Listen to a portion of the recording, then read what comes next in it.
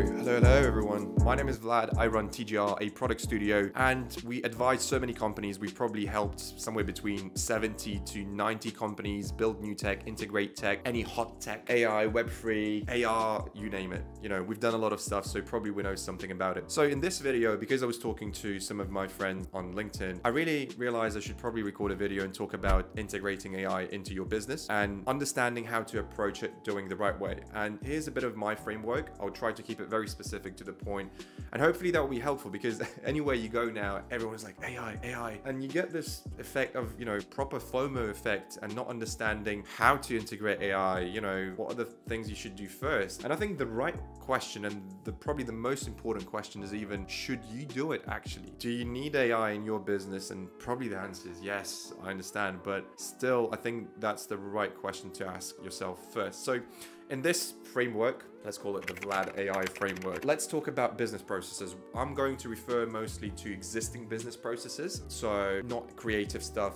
or, you know, any processes that don't exist yet. So let's pretend you are a business manager, right? The first thing I would do is actually map out all of the processes you are responsible for on a daily basis. Literally all of the things that you happen to do. Take a piece of paper, or I don't know, a Word document, Notion, wherever you want to map out all of those processes. Start, you know, create that list. And that's going to be super helpful, because you'll start actually understanding on paper what are the things you're actually doing. So once you have all of those processes, you know, sort of written out, then the next step I would do is actually go and prioritize them. So starting from, you know, the lowest priority to highest priority, you will now understand, okay, you know, this thing I'm doing on a daily basis, yeah, you know, I'm in charge of it, but actually this is not as high of a priority. So now at least we have a good understanding of the processes are the most important first, right? That's the second thing you should do. The third thing that I would now really focus on is try to identify and understand which of those processes could be automated, and do not depend too much on external,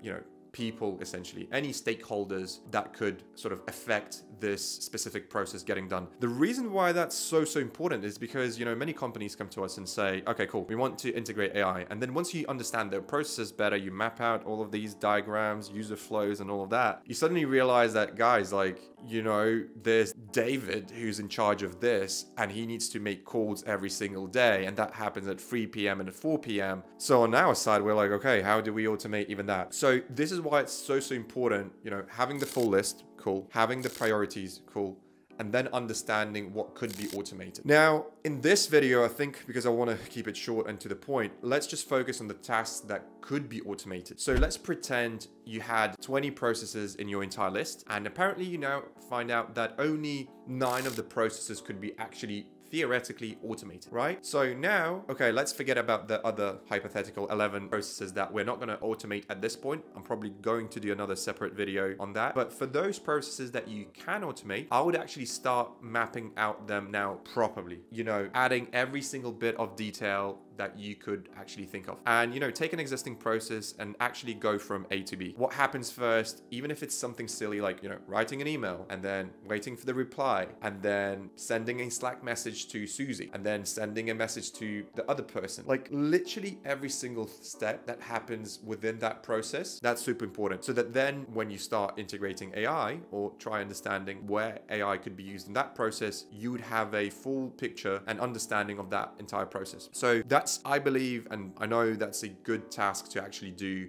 in general if you want to integrate AI and to be any tech at all. Cool. Once we've done that, now, because we have all of the details, it's a good time to put a cost on each of those processes. So now we have those hypothetical 9 processes, and we have mapped out all of those processes in, you know, very detailed way. And now try to put a cost on it. And here's what I would do. I would literally try and add every single cost that is somehow directly or indirectly related to that specific process or part of it. So if it's your time, let's say you once again are a business manager, CEO, COO, you know, whatever the job is, or you do everything, I don't know. Try to estimate and say, look, okay, on average, and I know that's sometimes hard, but on average, I'm spending, I don't know, like an hour for this to run this process daily or weekly. And let's just pretend your hour costs, I don't know, $50 an hour, I don't know, $100 an hour, whatever it costs. So now within that process, you know, cool, my bit of running this process is actually $50 because it takes me 1 hour. Because then there's David, he spends 20 minutes. So that's another, let's pretend $15. And also Sarah is also involved, you know, in this process. So she spends half an hour. So that's another $25 there. So as we add up my labor, 50 bucks, David, 15, and Sarah, 25, we get basically $80 there. What I would also try and do is, apart from those $80 of labor in total, sometimes you could be using an app that charges you per use. Let's just pretend once again, you're using some app, and for that process specifically, it costs you another, I don't know, $5 extra for whatever you're using as an app, even though that's pretty expensive if you're using some kind of an app there. Let's say, okay, cool, $85. Now we have a very specific estimate for this specific process, $85. Now, obviously your industry, all processes are very different, but if you don't put a number on your process, that's going to be really, really hard when it comes to AI integration. So really, really try and map it out, you know, as detailed as you can and put a cost in it. Let's pretend now we have the costs for all of those 9 processes that could be theoretically automated. And yeah, now we understand all of the costs and, you know, how much it is. Now, what we're going to do, we're going to look at the whole costs column, let's call it that, and the whole priority bit, right? So now we can actually look and understand this is high priority, but potentially low cost, or this is low priority and then high cost. Right? So here it pretty much depends on now what do you want to tackle first? Do you want to go the priority way and say, look, these are high priority, I want to automate all of the high priority ones and then get to the low priority ones? Or do you want to go on the cost side and say, look, actually, I didn't even know that this process cost me $300 per day, per week. So I want to tackle that first. Up to you to decide. Normally people do both. We, you know, when we look at processes, we kind of like try to find the higher priority ones with the highest costs involved. So I would do that if I were you, but you can choose your own approach to it here. But let's pretend, cool, we've now sort of done another, let's call it column or list, where we've said, okay, look, these are the high priority ones, or sort of these are the problems, the processes that we want to tackle first. So now we have basically a full understanding of the process that we want to automate.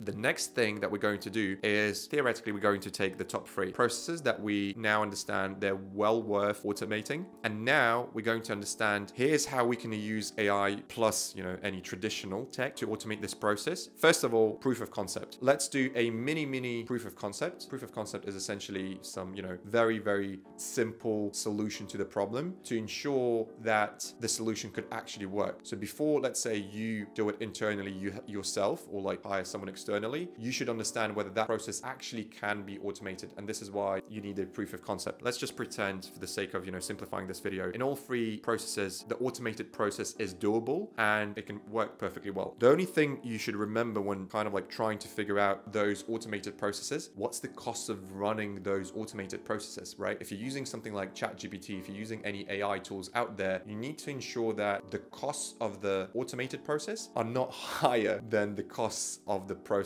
you know, as they are essentially now, right? Because let's pretend there's a process that costs you $10 to run it, and then with AI and other tools involved, it costs you $15 or $20. You know, up to you to decide whether that's worth it. Seems like, at least not at the beginning, I would try to identify other use cases that are worth automating first. But let's pretend once again, now you've understood how much each automated process would cost. And let's say, you know, the current way of running this process is $300 per day. You know, the automated one is $50 per day. Cool. That's a saving straight away. $250 there. Perfect. Now we're definitely off to the next step and start building and then integrating AI for this specific process. Though one last thing I would love to mention here is, what are the risks involved in automating this process? Cool. We know the financials, they work out well. We know the priority. Yep, we need to automate this task. But are there any risks involved in automating this process? Because if the answer is there's no or low risks, go ahead. You're gonna start saving money straight away. If you are in a heavily, you know, compliant industry, high regulations or anything else, you need to think about it, whether you will have any risks with automating that process. In most cases, actually, there shouldn't be any risks. You know, if it's approached properly, you can go straight away to automating that specific process, but you need to still think at least about it to make sure that you're covered from all sides. Because I've seen this example, I think that was an airline company. They've integrated AI chatbot onto their website, and then AI chatbot started giving some like random fares for the tickets. So some some people manage to get like tickets for $20, which are supposed to be $300, simply because the bot was just behaving in a very random way. It was just misbehaving and giving out these super low prices. And then the court said that no, because the chatbot is a representative of the company, still, the company had to give out those $20 tickets. So those are the things that you need to think about if I were you. Yeah, that's pretty much it. So you try to work through all of them one by one. You know, you've got the list, you've got the priorities, you map out all of the processes, you understand which ones can you automate and which ones you can't. And then that's going to be, as I said, probably a separate video. Put a cost for each existing process, put a cost for each future automated process. Try to come up with a POC, proof of concept, to make sure that you can actually successfully automate this specific process and build something meaningful and valuable for the company. And then also, or before, prior to even beginning, potentially, think about risks as well to make sure that, okay, even with a new tech, there's no risks involved or low risks. And even if there are risks, think about how you're going to mitigate them. And that's it. Pretty much, you just work through all of those cases, automate everything one by one, and then keep improving, keep finding new processes that you could automate in your company. And that's, I think, it. I hope this framework is helpful because I hope it gives you more of a, holistic approach to integrating AI. And also, if, after watching this video, you understand that you don't have any processes you can automate, or the risks are too high, or something else, then maybe it's not the right time, or you don't have the processes for sort of AI integration, which is highly unlikely, I think, because you can always automate something simple as, writing emails or something. But still, I think the worst thing when it comes to AI is thinking that, okay, now we're going to integrate AI everywhere in our company and everything is going to work way better. We're going to grow our revenue. When in fact, it's no different to any tech or anything you do. Take it slow and steady, and just in general, good luck with integrating AI, building anything cool and meaningful. Subscribe, follow, repost, share with friends. And honestly, thank you for watching this video. I hope that was very helpful, and I'll make sure I keep recording more of these. And if possible, in the comments also, let me know your questions. Let me know any of the topics you want me to cover. Maybe you need some help, and I'll make sure I'll come up with some cool content around that. Thanks a lot.